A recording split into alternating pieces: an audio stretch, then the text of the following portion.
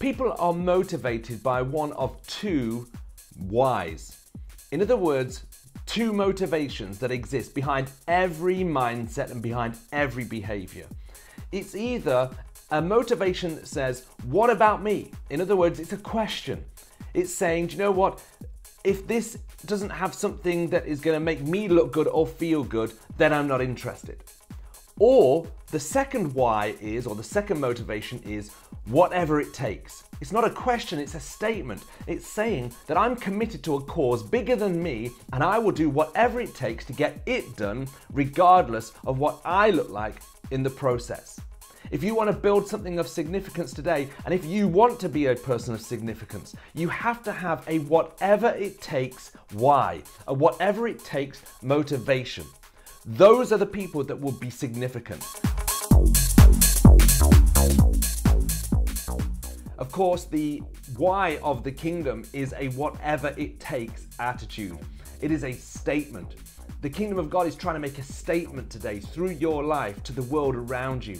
And it's a prominent statement that heaven is trying to impact earth, that Christ loves your world, the people that are in your world. And ultimately, your life is about backing that assignment. It's not about saying, God, will you bless what I'm doing? It's about, God, what are you doing? And I want to back what you're doing and what you're blessing. So have a whatever it takes attitude today. You see, the Apostle Paul knew this when he wrote in Galatians 2:20 these words. I have been crucified with Christ, and I no longer live, but Christ lives in me. The life I now live in the body, I live by faith in the Son of God, who loved me and gave himself for me. You better believe that you are prominent today, not because you live, but because Christ lives in you. You can't afford, and I can't afford, to be a question that says, well, what about me? When am I going to have my opportunity and my break?